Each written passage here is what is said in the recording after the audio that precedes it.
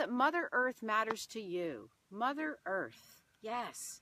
It's not just Earth Day. You know, while I'm waiting to officially start, I'll tell you a little story. When I was living in New York, back in, I think it was like 2008. Wow, 2008. I was at the Open Center in New York City celebrating Mother Earth Day. And I met an amazing Lakota man, Tiakasin Ghost Horse. Yes, and he was there. We're sitting at the back of the room. We had a little conversation going on. And he was getting a little annoyed because the mother part of Earth Day wasn't being included in the ceremony that we were at. People kept forgetting to say mother. They were saying Earth Day, Earth Day. And so I asked him, like, well, what's the difference? Why does this matter? And he looked at me and he said, you know, it is our mother.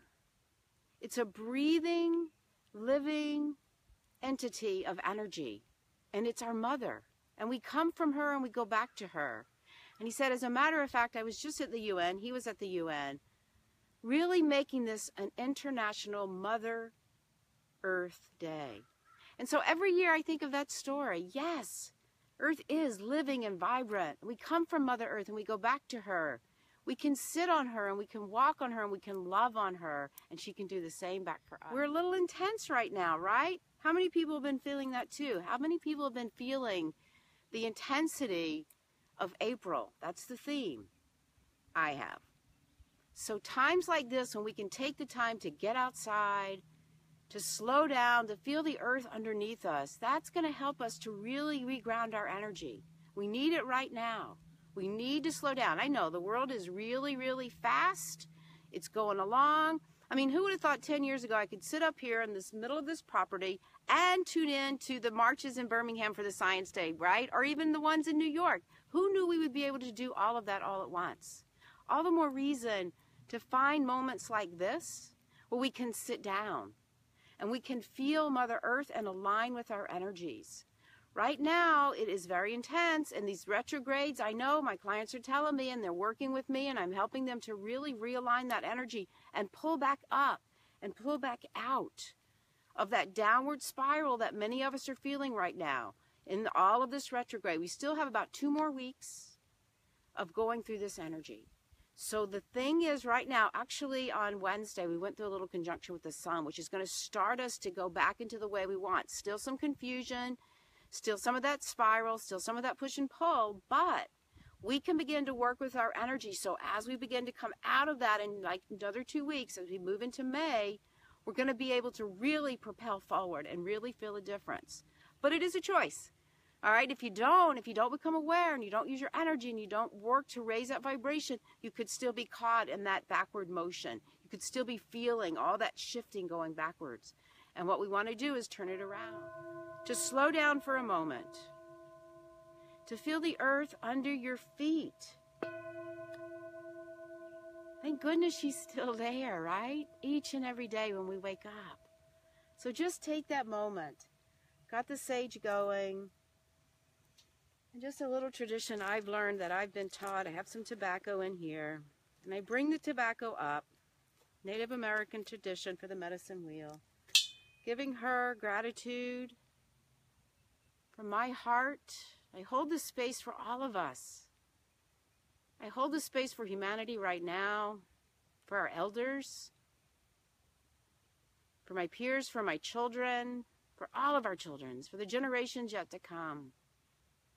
That we find the ability to tune into Mother Earth, to honor her, to love her, to feed her, to respect her,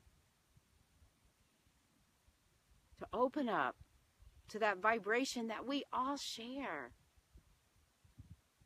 So we call in directions. Here we are in the energy of spring on this beautiful day. Spring, we start into the east, where new days come, where the sun always rises.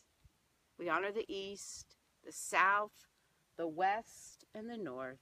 Above us, below us, right into the very center of our hearts, asking for anything less than light to be gone, as we open up and celebrate Mother Earth today, as we align our energies with her, all for the highest good. I hope. So I want to show you the medicine wheel, rock by rock. rock by rock. This started as an idea. It started, I'll be really honest, it started when I was very frustrated and not sure where my life was going and if I could continue on, rock by rock. Pick up rocks, one at a time, and I started laying them in the formation of the directions. Each rock, they're beautiful. Each rock has a spirit, just like we do. Different, maybe, you may think, but they hold and contain knowledge of the earth. So as I set them up, helping me to focus, helping me to realign and reattune my energy, I created this beautiful vortex of energy out here. Some of them are beautiful. This one is very shiny and sparkly.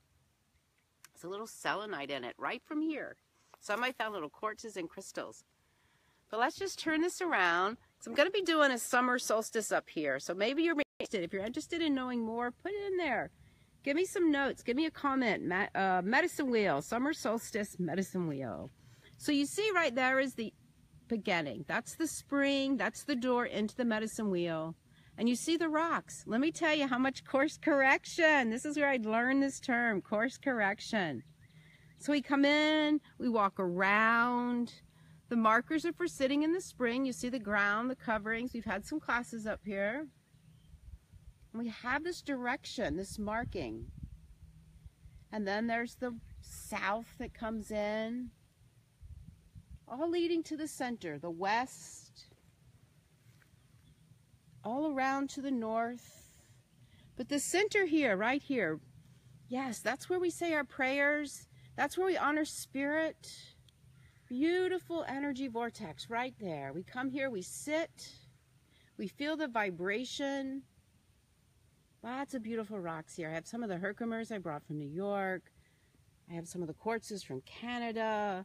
I have a twin flame right in the center quartz, Arkansas, rose quartz, all around. And people bring rocks and they add to it.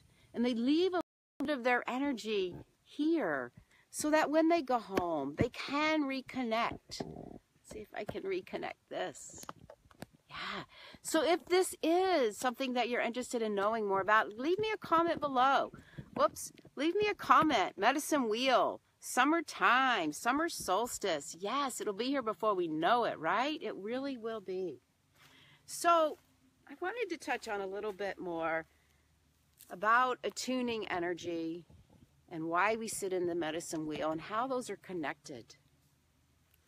You know, we go through this month, we've had a hard time, the energy's been pulling us back, we want to go forward, we've had a little push and pull. Have you had that? Have you felt that? Comment below if you have. And so when we sit in the medicine wheel, we can pull up the energy from the earth. Imagine where you are right now, just breathing the energy of the earth. Use that imagination. Up through the first chakra, up through the body. Bring in that vibration all the way to the heavens, and then exhale, send it back down. This helps us align with that vibration of Mother Earth. All that other stuff can be let go of right now. Just be right here in your own energy. Very important. If we stay stuck, if we stay in all of that mess, we can just keep going down and down and down and down. It's very easy to do. So as we move through this point right now, we're coming into that new moon on Tuesday. As we move through that, it's really important to take that responsibility and to honor yourself and honor where you are and feel that vibration. And we ask ourselves questions. What isn't serving? What is this downward spiral all about for me? Where can I lift up my energy? Where can I reattune? That's what we want to do. We want to attune the vibration. We know we can no longer stay still. We know we can no longer be without our voices. We have to stand up in a peaceful way, in a loving way, in a very empowering way. And that is what I'm offering as we go to do these attunements. As we go to really let go of what isn't serving us anymore. We ask that, and we offer forgiveness. Thank you for showing up. Yes, forgive it. Love yourself even greater. Love yourself from those fears. Love yourself from those failures. Love yourself and pick yourself up again. You know how many times I've had to pick myself up again? I have no back door. I keep doing this. And I hold the space for you to do it too. I hold the space for you to raise your vibration. Last week on my radio show, we're talking to Doctors Mary and Ron Holnick, and they were talking about the yuga. We're in a yuga. Yuga's a raising consciousness. So where do you want to be in that raising consciousness for your own self? Do you want to stay in the lower vibration sphere, shame, anxiety, stress, or do you want to rise above it a little bit and find that peace and that joy and that love and that understanding for yourself? It's a choice. It's really a choice. It really is. Yes, it was a great episode. Spiritual psychology. We have this inside of us. It's not woo-woo. Some people call it woo-woo. I don't. I call it spirituality. Spiritual psychology, they've coined the term. We have that. It's our health and our wellness. So I'm actually going to be offering spring attunements. And if you want to find out more, if you want to come in and have me help you to realign, let me know. Leave me a message. #attune. Yes, I'm offering that. Come in. We'll set some intentions. We'll help pull your energy up and realign it so you can move forward, especially as we come out of the retrograde. I think it's like Mercury retrograde anyway. I think it's like May 4th. We've come out of Venus, so maybe your relationships, you're feeling it.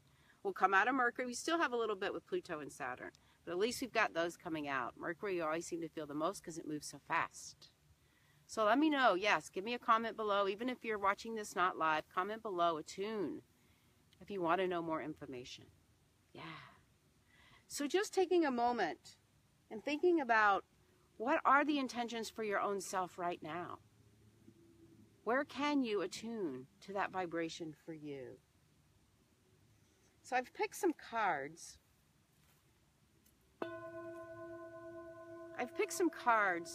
To help us with some of those questions. Sometimes we don't know what to ask, right? We don't know what to see. We don't have the understanding of what to even ask for.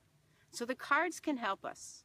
Yes, I've been working with a lot of different cards. I will be offering, I'll tell you, I'm waiting for the retrograde to be over to announce and launch the program. But I'm doing a summer school.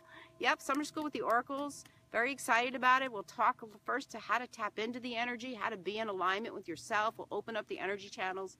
And then we'll talk about a lot of different cards, how to read them, how to use them to tap into your own wisdom. That'll be coming up this summer. I'll be talking about that once the retrograde's over. But I did choose some today. I'm going to be reviewing a lot of the cards from Native Spirit cards. Beautiful cards. I'm going to go over a little reading for everybody. Native Spirit. Take a nice deep inhale. And exhale. Send the breath all the way down deep into Mother Earth. Feel it going into the crystalline structure.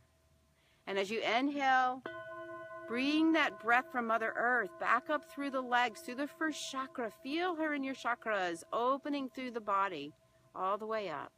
Feel that alignment for you. So the energy of the cards today. First card was so perfect, Wounded Healer. So how many of us have those wounds, right? How many of us have those wounds and think there's something to hide? Some of the greatest healers and shamans in the world right now have had their own wounds and have learned from them. And that has gone on to help them help others. Yes, we don't have to be victim to our wounds. We can be vulnerable. And that is right now exactly what is going on. And I know many people are feeling a little bit lost by this card. Feeling down, feeling their energy's not right, feeling something's wrong, something's not connecting. But this is the gratitude. Thank you. Thank you for showing up, this wounded part of who I am. How can I fix it? We honor it, we love it, we forgive it, we let it go, and that's our lessons, and that is very powerful. It's kind of like going to a child psychologist that doesn't have children, right? How do they know? So as a healer, we're all healers, right? But as a healer doing this work, how do you know how other people feel if you don't go through your own circumstances or you don't even face them or talk about them? And that's exactly what this card is all about right now. So when this card comes up, Mother Earth, Spirit, Universe, God, however you want to look at it, wants you to remember, use these gifts. Don't let them drag you down further. Use these gifts and bring them forward. This is karmic when we see this card. This is how we learn. This is how we evolve. So this is where we are right now. Don't let them drag you down. Let them empower you. Yes. The second card that I have is for an action that we can take so that we can be in more of alignment. The spirit of water. I love this too. Water is consciousness, right? Water is that element of consciousness, that element of intuition. Trust your intuition. Trust it. Don't doubt it. So easy to doubt it. So easy to get caught in all the chatter. We doubt it. Trust those thoughts that come in. Trust the way you process energy. Trust the signs that you're seeing. Yes, I had someone text me yesterday. I was so happy to get the text. She saw the signs and made a decision, and she was so happy with what she decided. That's what we want. So trust your intuition right now. I know it's hard because there's so much crisis going on in the world and so many things going on. That's why we get quiet. That's what we want to do. Trust your intuition. And the third card, this is what we can all look forward to doing as we move through and honor these energies, is the white buffalo energy. And that's that there is hope and there is shift and things are going to change and things are going to move, and we have to remember to trust and believe. Yes. Yes, that's exactly. The white buffalo woman, we know that story. She came in and gave the Lakota people the pipe and said that there will be a legacy that comes back around, a prophecy, and there will be white buffaloes seen. And this is our prophecy that we will rise again and that earth will survive and we will go on. That is what it was reminding us of. It is still out there. I know many of us, I know in the circumstances of life right now, we think, what happened? What happened to this country we live in? Hope, faith, do your work. Realign. It's coming. Don't give up. Don't give up. So many times we get to that edge and we want to give up. Don't give up. Keep going. Keep being in forward with this energy. So just have these cards around. Look and see where they can apply to you. What part is wounded? What part is vulnerable with you that you can bring forward? How can you trust your intuition even more? Faith. The prophecies are coming. We will all move through this. You will move through this on your path. Be honest with yourself. Come into that part of you that can sit with Mother Earth right here. And attune your energies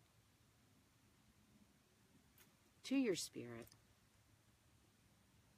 so that you can move forward and you can do the work that you've come in to do. Not be distracted. Not get caught in that downward spiral, but attune to who you truly are right now. This beautiful Earth Day, Mother Earth Day, Mother Earth Day. Open up your heart. Open up your spirit. So yes, please share this if you know somebody that could use a few minutes of quiet. Share this with somebody that might need some attunement to their energy. I can always follow up. If you're not in my group in the Empowered Spirit Circle, come join us. We have lots of fun things going on. You'll hear about the programs coming up first with some special bonuses. Excited for summer school. You hear about it right after the retrograde is over, working on it. And then the summer solstice. We're going to be out here at the Medicine Wheel. I've got some shaman and some other healers coming in, and we're going to do some fun ceremonies. So if you're interested, give me a thumbs up. Let me know. Be responsible to Mother Earth today. Be responsible to yourself. Hug a tree. Pick a flower. Don't pick too many.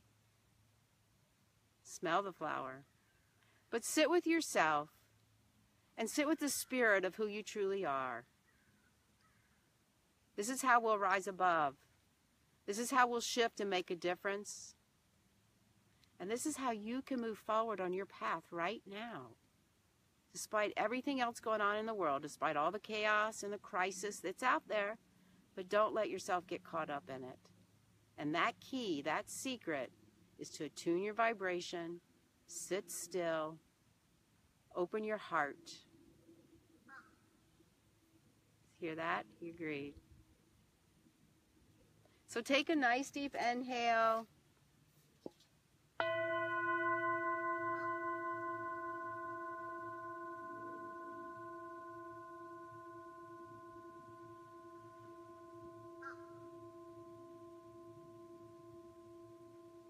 Feel that connection.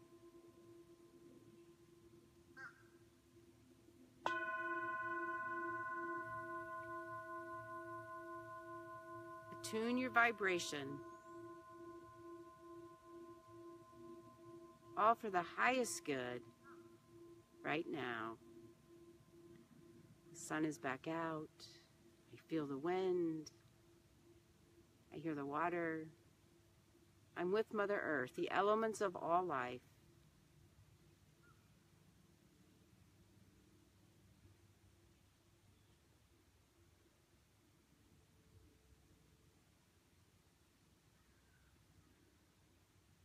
Thank you for joining me. Be sure to share this. Leave me some comments. If you have any questions about attuning or medicine wheel, leave those below. I'd love to talk about it. Join me on my Empowered Spirit Show on Monday. I'm going to be talking with Patricia from the Akashic Record Institute. Yes, talking about the ability to tap into the records of our soul. Thank you, guys.